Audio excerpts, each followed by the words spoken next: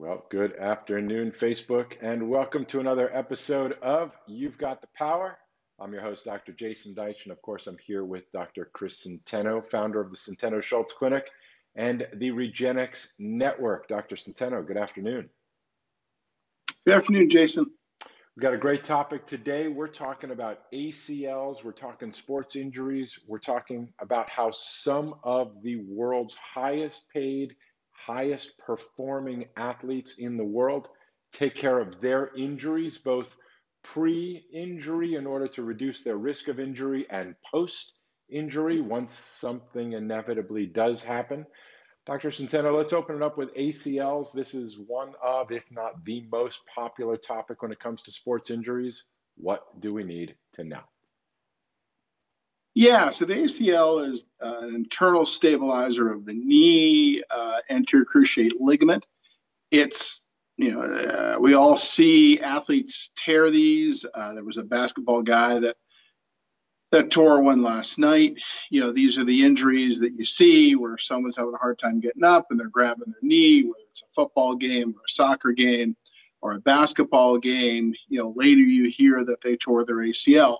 Now, this has been the bread and butter of orthopedic sports medicine surgery for quite some time. The problem is that the research has shown not great things. So as an example, there's some recent research that shows that when you get an ACL surgery, it's actually a second hit to the cartilage, meaning that the first hit happens when you injure yourself, but then the second hit happens from the severe, crazy inflammation that's caused by drilling graft tunnels, and then all of the carpentry that's required to get that tendon graft in there to act kind of like a ligament, which is what ACL reconstruction surgery is all about. So, we started treating ACLs a number of years ago in 2012, about 8 years ago, and really were amazed by the results. In fact, so much so that it's really changed the way we view this injury altogether. Now we can take 2 out of 3 patients who used to get ACL reconstruction surgery and instead inject their ACL precisely with stem cells, and then have that ACL regrow in situ in the knee based on the MRI evidence that we've collected, and then have that person get back much, much quicker. That still leaves about 1 in 3 of these that still needs to go to surgery. It is far better if you can heal it, and shouldn't be a surprise to many of you if you're watching the program and you keep up with our conversations. You recognize it's really how you think about it that really determines what you're going to do, how you're going to approach it. When I say how you think about it, that means both how you think about it as the individual with the injury, but also how your doctor thinks about it. And that's really the key, is aligning your philosophy with a doctor who aligns with your philosophy, which often isn't the case because many of us don't know the right questions to even ask. We don't know how to push back or question or in any way be sort of hesitant or super curious to make sure this is the right path. ACL surgery is extremely common. It tends to be sort of the go-to surgery by, every time I talk to people, they always love to sort of pull out of their sleeve I got the best orthopedic surgeon. They're the best. They took care of this athlete or they work with that team. They're terrific. They're amazing. And I'm sure they're wonderful people. But Doc, help us understand sort of the proliferation of this maybe old school consciousness, you got to get in there. You talk about reconstruction. And the reality is, not only does the body have to heal from the injury, it now has to heal from the procedure. It doesn't make much common sense if you're thinking about it. That, of course, is the challenge. Most of us as consumers don't know how to think about it. So maybe help people understand why it makes perfect sense that our tissues heal themselves every day, all day, that we're always stressing them to some degree and they're always repairing on a regular basis. That's what our body's job is. What do you see and what do you hope to see in the future as Is this just for professional athletes? Is this for student young athletes? When is the right time? Who are the right people to basically start looking into this as a possible solution? Yeah, well, we've treated everyone from NFL quarterbacks to college football players to high school athletes, etc. One of the big crazy things in ACL surgery is we're seeing younger and younger kids get this surgery. So it's not uncommon now. This was very, very rare 10 years ago to see a 13 or a 14-year-old or a 15-year-old get ACL reconstruction. And one of the problems with all of that is by the time that kid 10 years, 20 years down the road is in their 20s or 30s, an awful lot of those kids end up with osteoarthritis in their knee at a very, very young age because of that ACL surgery. In addition to that, when we try to take out that ligament and then we drill some graft tunnels and try to string a tendon through there, the tendon is never really at the right angle. It's not at the natural angle. In addition to that, the ligament had two bundles that kind of cross each other like that, and hence they can stabilize the rotation of the tibia.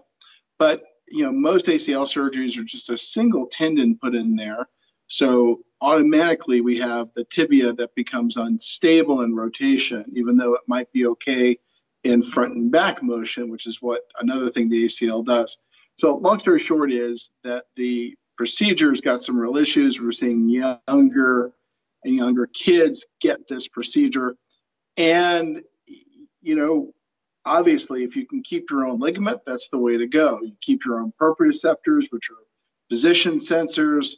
You keep that natural angle of the ACL. You keep both bundles intact, so the stability is there. So you obviously want to try to keep that ligament if at all possible. Have you ever had an ACL injury? If you're watching, if you've got questions, maybe you're an athlete, maybe you've had the diagnosis, maybe you don't want to have the diagnosis. What are some of the things athletes need to look for? Can they kind of self-assess any type of injury like this? Is this always wow, it really hurts, I better go to is it primary? Is it ortho? Is it my regenerative orthopedist? How should athletes, and I'll say parents of athletes, be thinking about this in terms of when they need to do what and who do they see when that happens? Yeah, this is usually an injury that someone knows has happened.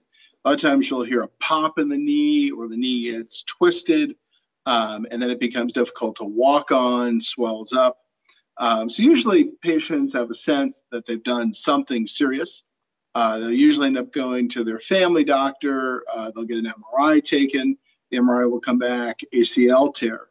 And that's really where I think you've got to stop and think about what your next step is. Because if you go back or if you get referred to an orthopedic surgeon, all likelihood the next step is going to be an ACL surgery where we're ripping out that ligament, we're stringing a tendon in there, doing that big ACL reconstruction surgery.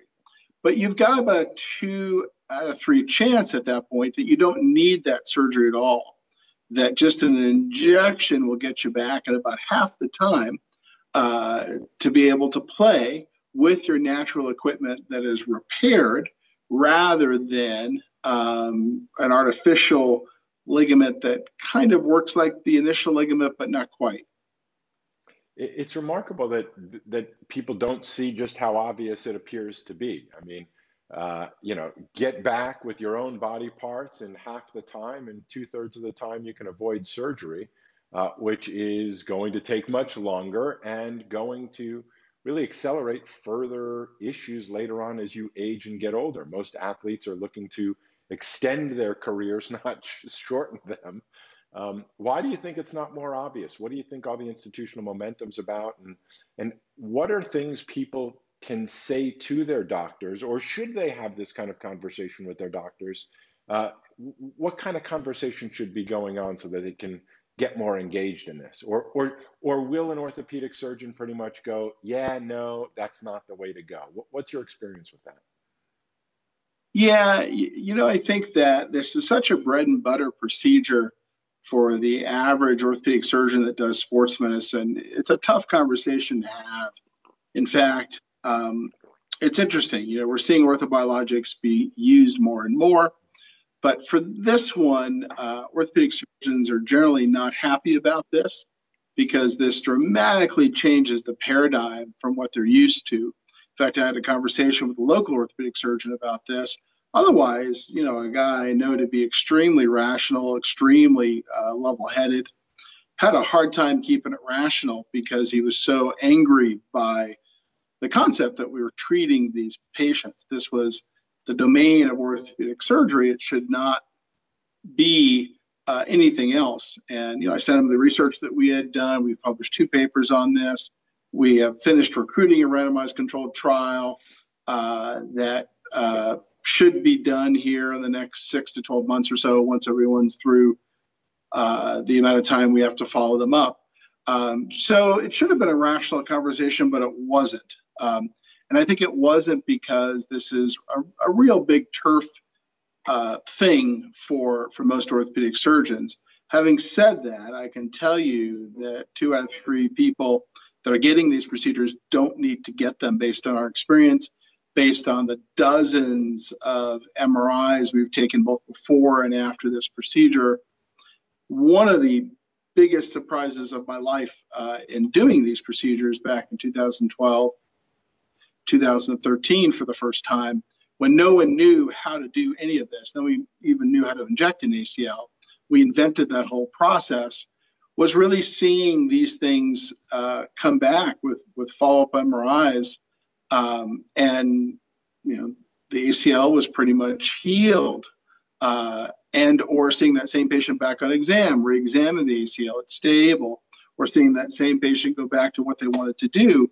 And about half the time of a surgery, because remember, if you have an ACL surgery, even though surgeons have tried to speed up the time frame a little bit, the more recent recommendations are you're not getting back to what you used to do for a year.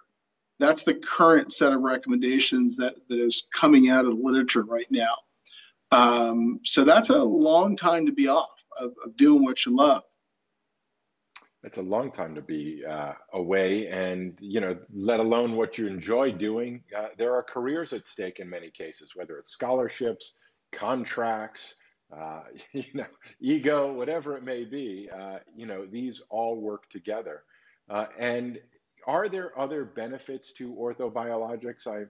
I can imagine that if you tear or injure your ACL, clearly it doesn't only affect that ligament, it affects the knee in general. So what are some of the other things that maybe a surgery would not also address that anybody who sees an injury like that or experiences an injury like that clearly knows that none of these injuries go directly to one body part, they affect the entire region. What other benefits would there be by using orthobiologics versus surgery? Yeah, I think it's pretty clear these days that while most people have heard about the meniscus tears, they can also happen with ACLs, as well as the MCL injury, medial collateral ligament injury. It's also pretty clear that there's, in many patients, some level of cartilage damage that we don't necessarily see and recognize on MRI out of the gate, but that, then will go bad over time. And then the ACL surgeries, we said, is a second hit to that cartilage.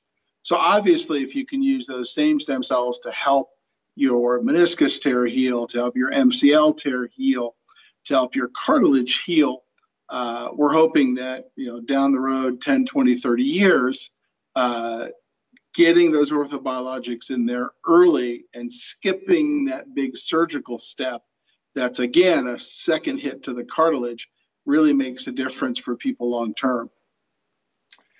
Do you have questions about your ACL, someone in your family, an athlete you know and love? If you want to know more about ACL repair, the difference between healing and surgically repairing something, if you want to know the difference between understanding how your body can actually heal itself using your own body, the way nature has intended it to be. Your body is healing itself throughout the day whenever you're having these micro traumas.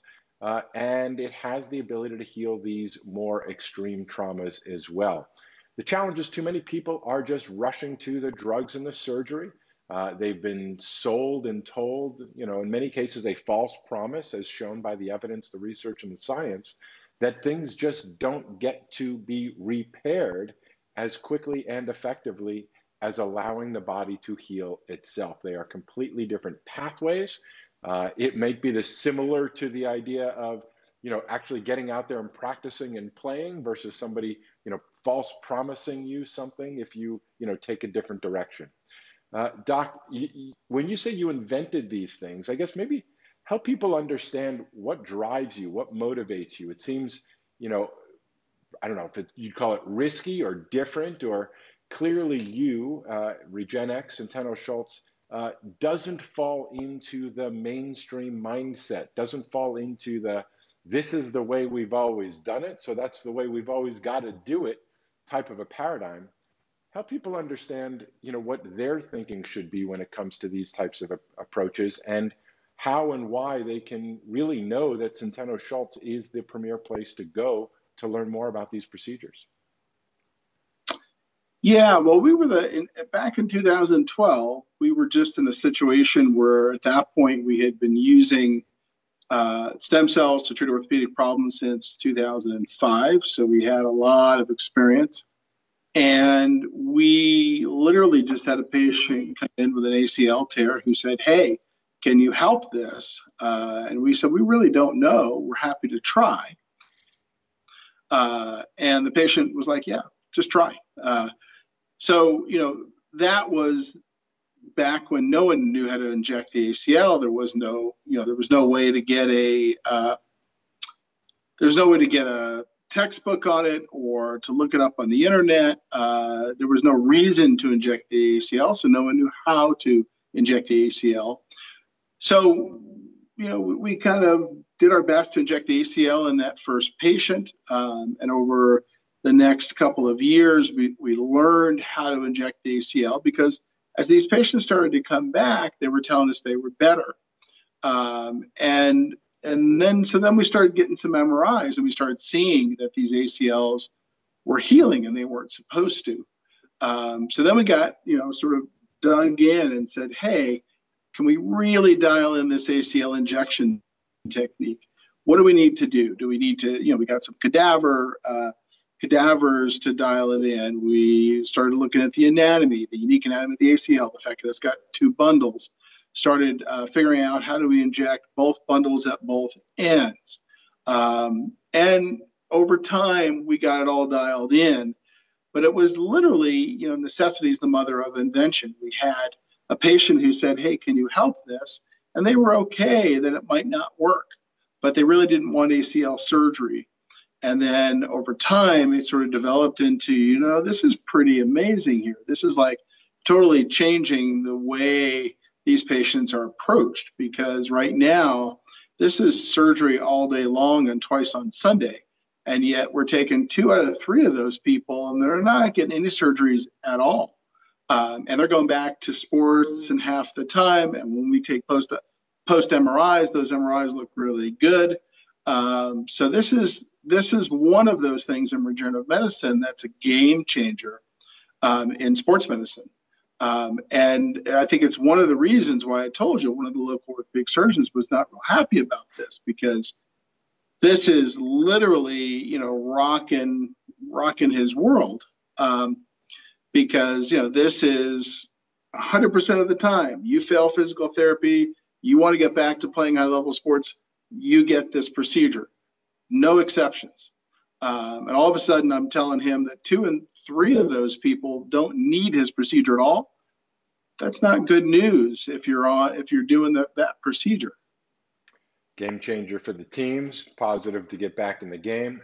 Game changer for the surgeons, and not a game that they like playing. There is a momentum to, I'll say, just sort of the status, the revenue, the income that goes along with being a surgeon. There's a whole posturing around that, and not many surgeons I know and familiar with and know personally like to learn much or change much if it doesn't come from one of their specific mentors or one of their specific journals. Does that sound accurate to you?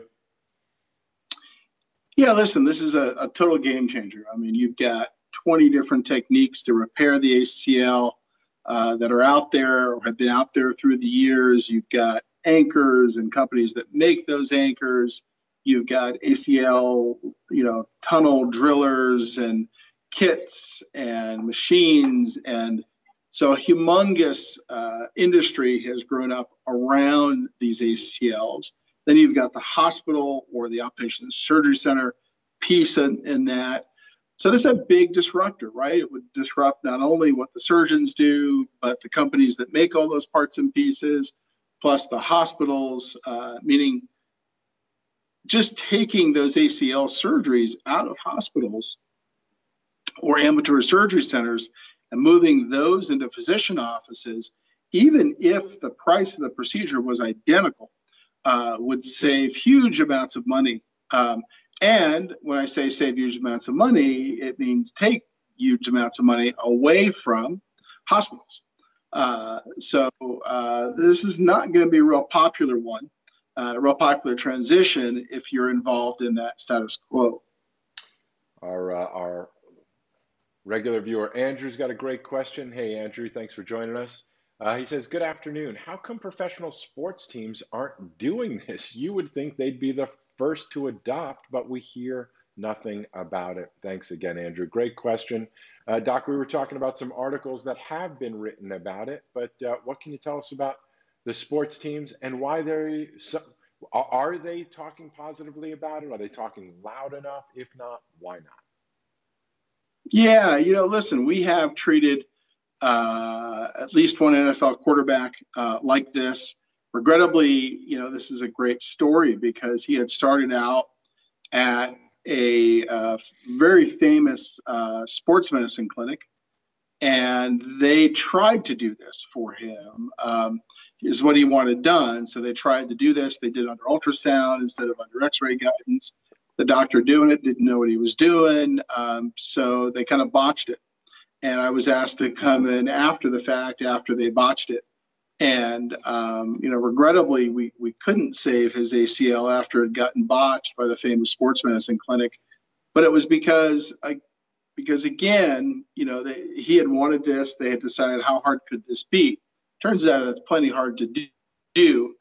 You've got to learn how to do it. But yeah, so the answer is we have done this in NFL athletes. But why isn't it more prevalent? That's because right now that NFL healthcare piece is controlled by orthopedic surgeons.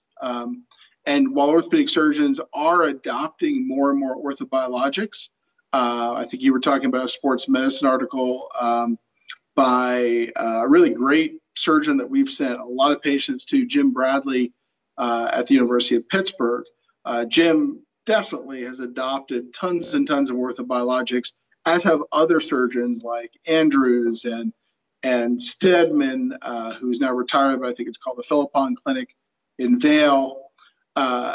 Again, lots of them have adopted various parts and pieces, but this one is going to be a tough one. It's going to be a tough one because it so dramatically changes the paradigm. It's one thing to say a knee osteoarthritis patient who I really can't help, and if I replace their knee, they're too young for it, so let them try stem cells and see how that goes.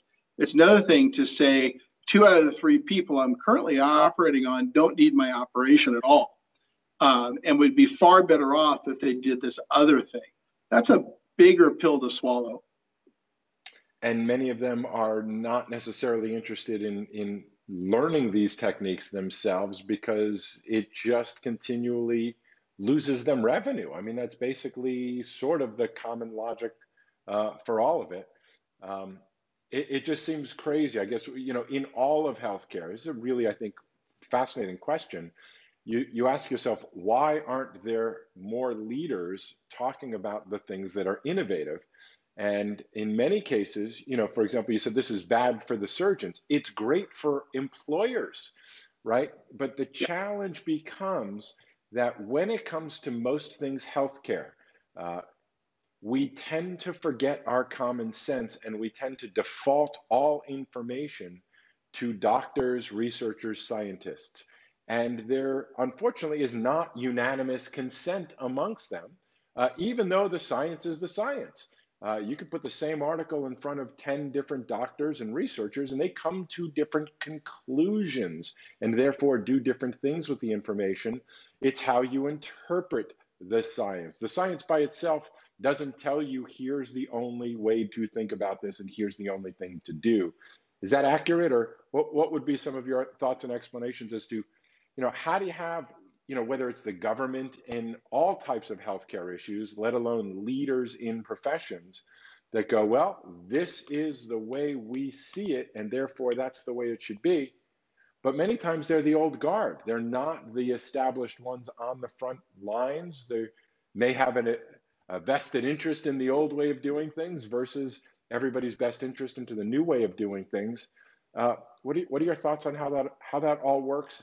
And more importantly, how we're supposed to think about it. We go, there are authorities, but when it comes to healthcare services, people, employers too, tend to go, I don't know, ask the docs, and they forget their common Yeah, sense. well, listen, I mean, we've signed on lots of employers and have lots and lots of patients now, about 7 million that have full coverage for this procedure.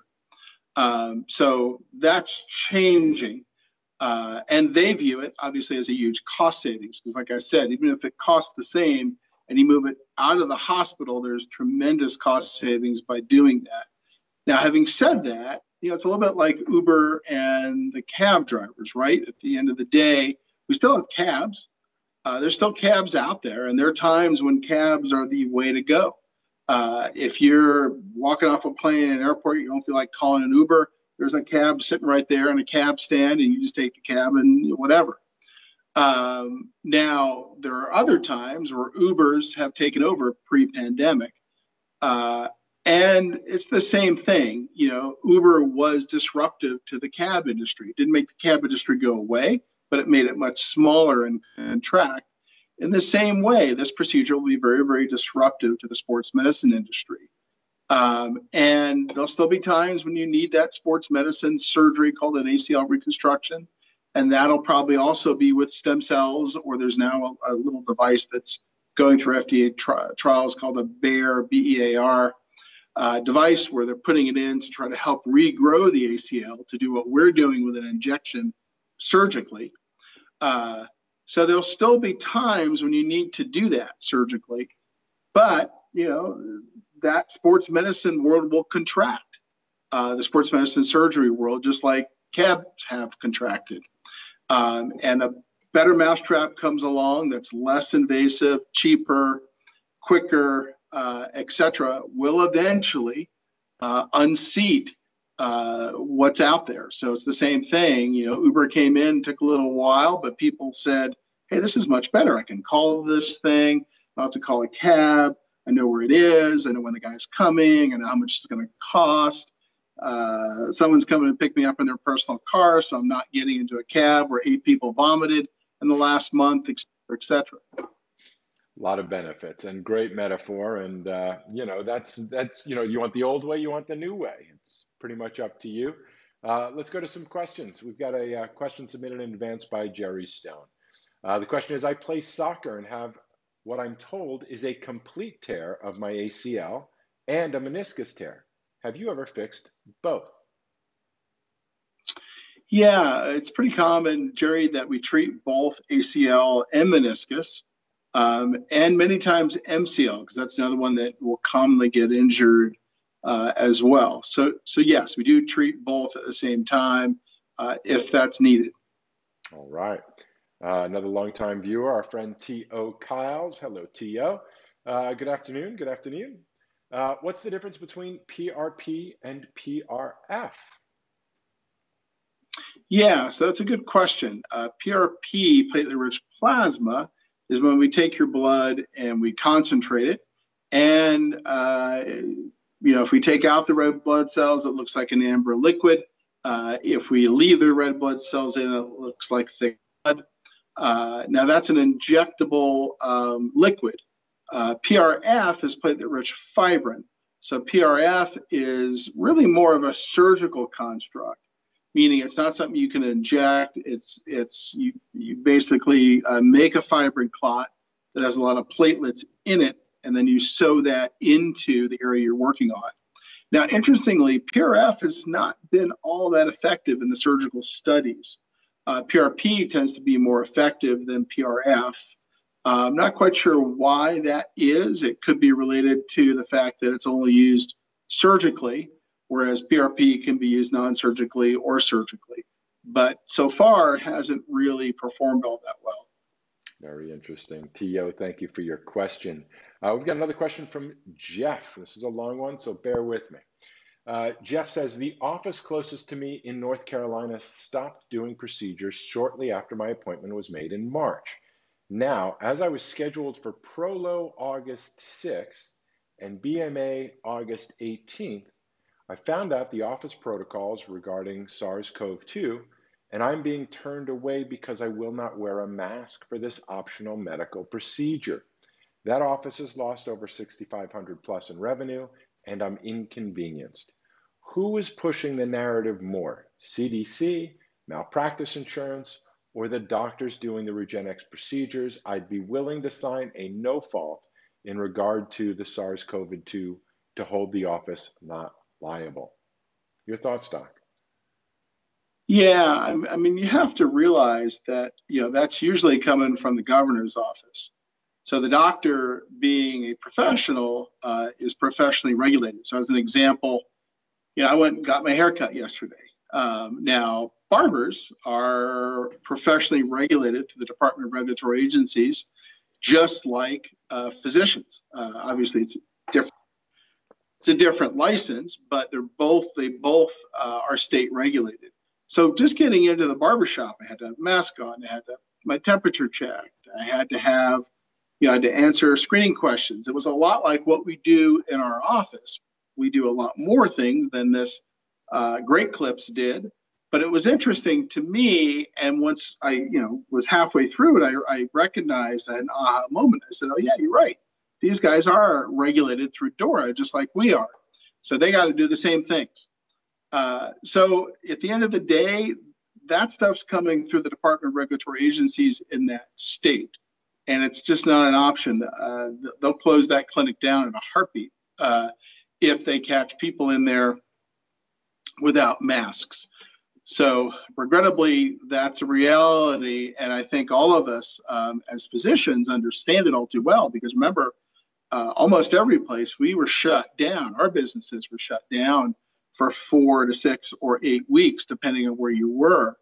So no one is going to threaten that. And no one's going to threaten getting their license pulled because there's someone in their clinic without a mask. So that's the reality, and that should be the reality wherever you go, whatever physician's office you go into, whether it's a chiropractor or you go get your hair cut, it's going to be the same thing.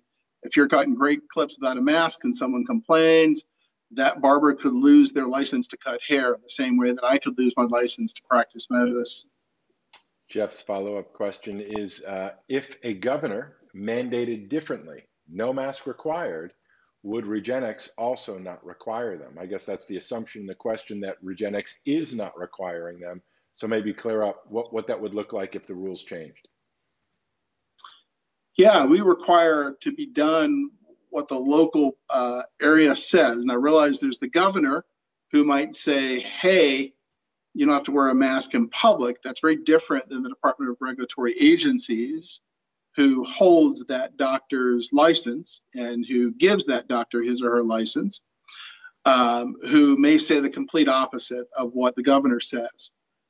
Because remember, we're talking about doctors that work in private clinics, we're talking about doctors that work in hospitals and ERs and everything in between. So the Department of Regulatory Agencies might have a completely different statement on what that doctor needs to do versus what the governor says in public. Yeah, Jeff, if you got follow-ups on that, we'd be happy to take them. But it is a matter of following the law. It's not necessarily your or Regenexx sort of political statement or anything like that to go, here's what you want to do. It's here's what you've got to do to stay in business and comply with the law, because it's a regulated industry. Is that? Now, on the other hand, listen, I mean, I've done probably 5 or 6 reviews on masks right now, scientific reviews. So I will certainly commiserate with you that we don't have much data that masks really help. I know that goes contrary to everything you see in the media, but I've reviewed this research time and time again, no less than 5 or 6 times since March. And the research on the mass stopping the spread of this disease is quite poor. So I definitely commiserate with you. Having said that, in our clinic, you're supposed to wear a mask, so you got to wear a mask. Simple as that. So Jeff, hopefully you can either work with a group who wants to help you, and I know that we would love to, and if you've got follow-up questions, we'd be happy to answer those as you like, either here on the show, or you can contact the practice directly as well. Elizabeth has a question. Elizabeth Yogabeth Escardo says, my father has bursitis in both hips. Could Regenix help with this kind of pain? Does not need hip replacement. Yeah, Elizabeth. So the good news about bursitis in the hips, and it's really much more tendinopathy. We still call it bursitis, but it's very rare that we see a swollen bursa in a hip. So the answer is yes. PRP usually works great for that. We treat that stuff all day, every day. Also realize that it can sometimes be overlapped with what's happening in the low back. So you might want to make sure that he sees someone who can go ahead and look at both of those things. But yes, we see hip tendinopathy, or what's called bursitis. I probably treat anywhere from 3 to 10 of those patients a week, because it's usually part of a bigger picture of lots of other things going on that I'm treating. And I know you had mentioned on our last show, you were taking care of somebody who is 90 years old. So there's no real age limit necessarily to this. You've always got the ability to heal yourself. So, if Elizabeth, you're asking whatever age your father is, that should be a non-issue in terms of any limitations. Does that sound right? Yeah, the nice thing about PRP as well is you just go up on the concentration. So, what's really fascinating about tendon cells, which is what we're talking about here, and we actually published this study about 2 years ago, is that if you take young tendon cells, you really don't need very concentrated platelets. But once you get to older tendon cells, they respond in a direct dose-dependent manner to increase concentration of platelets. So that means that if I'm looking at tendon cells and their ability to repair a lesion, which is called a scratch test, if I double the concentration of platelets, I get 2 times faster closing of that gap, which means 2 times faster healing. If I double it again, it goes up 2 times again. If I double it again, it goes up 2 times again. So older people really respond very, very nicely to very high concentrations of platelets. The problem is that outside of a Regenix lab, that's very difficult to do. And as far as the traditional route, usually more seniors are taking more medications. More medications means more possibility of drug interactions, safety issues, and so on. So again, using your body to heal your body is the safest way to go about it. Does that sound, do older people who are often taking multiple medications consider that risk in sort of this risk-benefit equation much? Yeah, you need to realize, again, for older people, here's a good example. You and I might pop a Motrin and it's not doing much to our kidneys. Once you get into your 70s or 80s and you pop a Motrin, it can do serious damage to your kidneys. So there are those age-related effects that are magnified in the elderly when it comes to side effects of medications. And that's something to consider. So now is the time. Let's, for those as we sort of come to an end, we'll take another quick question in just a moment. But for those that may be new to this process, new to this procedure, don't really understand, like, how does this work? Let's talk through just the simple steps. You can either work with Centeno Schultz Clinic or a Regenix affiliate via telehealth or live. help people understand kind of what the process is from I'm curious to let's go. Yeah, so the first thing to do is to say, hey, I've got a problem. You can type help in the comments below, HCLP, and obviously we'll have someone get in contact with you.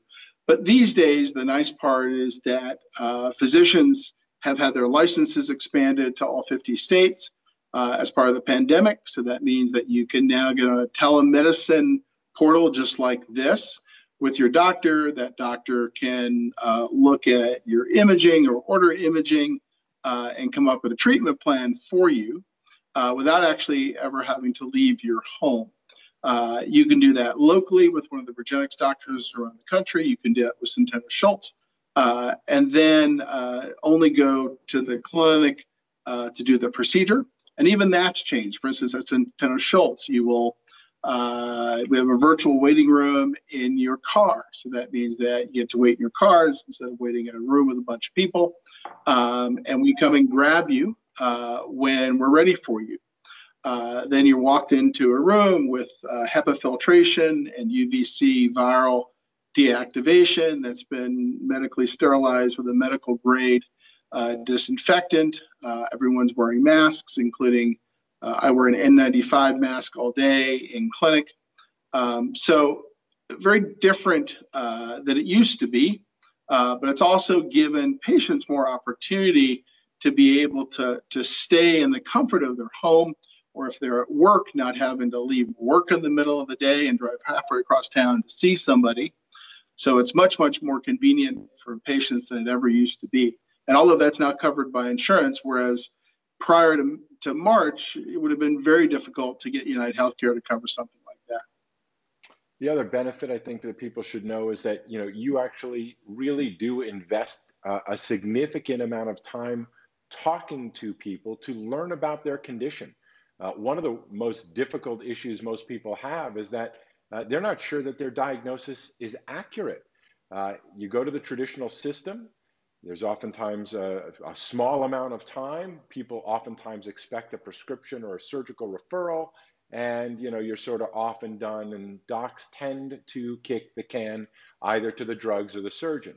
And they're not usually experts in this particular category. So maybe just pause for a moment and help people understand, approximately what percentage of people actually come to you. They've been to their doctor, they may even been to surgeons, and because of the extra time you spend with people and digging deep into the questions and physical examination, you actually discover that a lot of people have a misdiagnosis. Of course, misdiagnosis only leads to mistreatment. But if you got the wrong problem, you're going to have the wrong solution.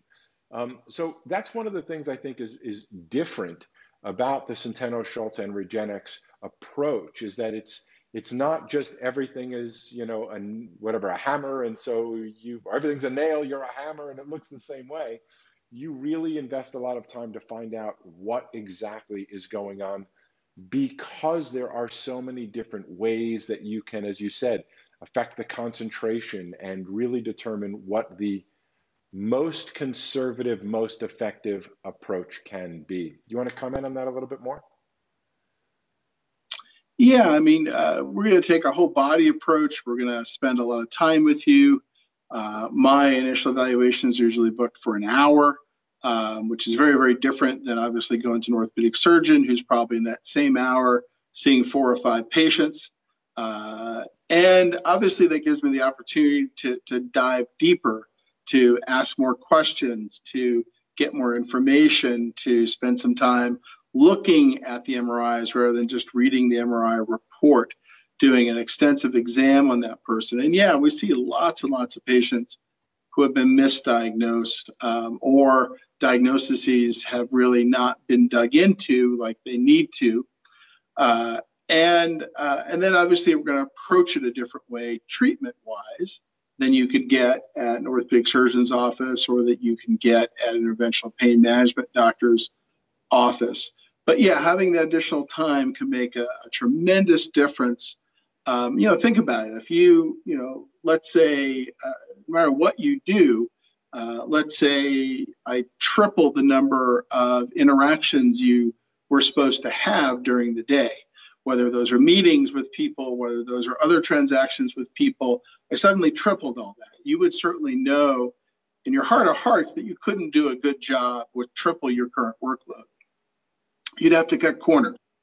And that's what's happened in medicine, is that as we've forced physicians by lowering their reimbursement to see more and more and more people and hire more and more physician extenders, the quality has gone down, not because these doctors aren't great doctors, not because they're not trying their hearts out, but nobody can do that workload and still do a great job with everybody. So if you want help, this is the place to get it. As we mentioned before, if you're watching, you can type the word HELP, H-E-L-P, down in the comments below. You'll receive your free downloadable guide to the Spine Owner's Manual, along with an invitation for more help. Let's get to a bunch more questions in the limited time we have left. Jeff is following up. He says, under what circumstances would bone marrow aspirations be done from different sites instead of one area on the hip? Yeah, Jeff, that's the back of the hip area. The PSIS is the richest site. Now, it's possible that, and pretty rare, that we'd have to go to another site. You can go to the front of the hip area called the ASIS. You could even take it from the knee. The problem is the knee has about half the number of stem cells per unit volume as that back of the hip PSIS area. So pretty rare that we don't take it from the back of the hip. There are multiple different techniques. Take it from the back of the hip. So if one's not working, we can use another, etc. All right. His follow-up question is, what number of patients want halcyon, nitrous oxide, or none? Yeah, we tend not to use halcyon. That's a sleeper drug. But, so patients can have either obviously nothing. When we're doing these procedures, we can do some numbing and use some cold spray. They can also take an oral Valium before they come in, or they can have anesthesia, IV anesthesia. And a lot of patients these days opt for IV anesthesia. So they get some sleeping medication. We can usually talk to them during the procedure if we need to, but they don't really remember too much. So one of those three different options. There we go. All right. And moving on to Arena. Hopefully I'm saying that right.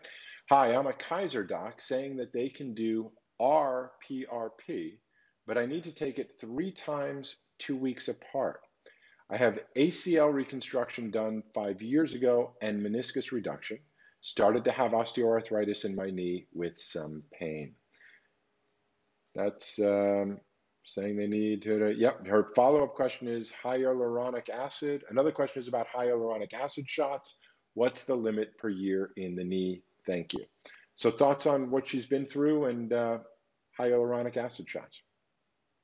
Yeah, so when it comes to PRP in the knee, there's a number of different studies that have compared PRP to hyaluronic acid. PRP is better than hyaluronic acid. As far as how many HA shots can you do in the knee per year, I've never seen anyone do more than 2 or 3 rounds per year. Not saying it couldn't be done, but you start getting the risk-benefit issues because the number of shots, because each one of those hyaluronic acid rounds is either 3 or 5 injections. Sometimes you can do the 1, but in my experience, it doesn't work as well as the 3 or the 5. And then you've got the issue of PRP in the knee at Kaiser. Again, just realize that you're getting a lower quality product there because they're going to use a little bedside centrifuge, not have a lab, so they're not going to be able to concentrate it to high levels. So it's just a different game than what we can do in a lab. So you're getting something called PRP, but it has a fraction of the growth factors of what we would call PRP. So a little different. That's not saying it won't work. It may work just fine, but it's not going to have the same number of platelets in it as a procedure that we perform. And to confirm, if somebody's had ACL reconstruction in the past, they still are eligible and could potentially benefit from an orthobiologic procedure. Yeah, so for PRP tends to work well in mild to moderate arthritis. If you've had ACL reconstruction in the past, as long as that ACL doesn't also need to be tightened, because that can happen too. You can get graft loosening, in which case that's an X-ray guided procedure of PRP into the graft to tighten the graft in addition to treating the arthritis. So again, in a Kaiser setting, you're going to get only a simple intra-articular injection. They do not have the skill level in order to place that stuff into the ACL graft if that needs to be tightened. There you go. All right. And we will close our show today with Doug Smith, who's saying, wish me luck. We'll have stem cell PRP this Wednesday. Doug, we're wishing you luck, my friend. Thank you very much for the request, and thanks for watching. Absolutely. So that's our episode of You've Got the Power, where we are here answering your questions. If you'd like to learn more about your body, the spine, the knee, how to be proactive, you can get all of that information at centenoschultz.com. If you know you want specifically help and you want to read the Spine Owner's Manual, you can type the word help, H-E-L-P, in the comment section below. There's a whole magical technology thing that happens. You type the word and all of a sudden you'll get some information. You'll be able to get the book. And hopefully we've shared with you something that will inspire you to want to reach out for help. Understand that the traditional local access you probably have right now probably doesn't give you the ability to speak to a doctor who is an expert and who excels in this particular category, who understands that taking time to find the right diagnosis so that you can find the right, affordable, conservative approach to your care is the way to go. So please keep watching our program. You've got the power. If you've got questions, you can always reach out to our offices directly. We've got operators standing by, happy to answer your questions. But ultimately, the way to find out if you can be helped is to get on the books, and either through telehealth or in the practice, sit down, share your concerns, share what you've gone through, any imaging you might have, and let our expert doctors give you their expert recommendations and advice. That's what we do every day, all day. We're here to help you. You just got to reach out for some help. That's our show for today. So on behalf of Dr. Chris Centeno and everybody at the Centeno Schultz Clinic, we appreciate you watching. We'll be here next week, next Monday, 12:10 Pacific time. We're going to be rotating from the Centeno Schultz page and the Regenix page, finding the right rhythm to make sure we're serving everybody. So keep your eyes open.